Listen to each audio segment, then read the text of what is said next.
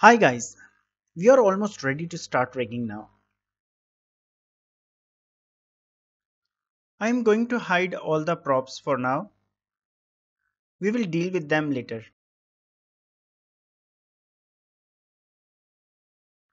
It's very important to double check if the character is placed exactly on the ground. If it's not, then adjust it in the front view.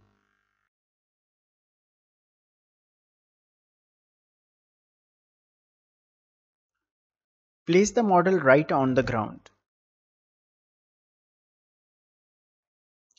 That looks perfect now.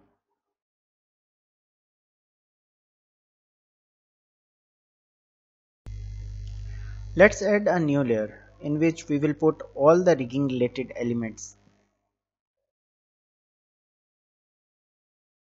I have named the layer Mascot Rig.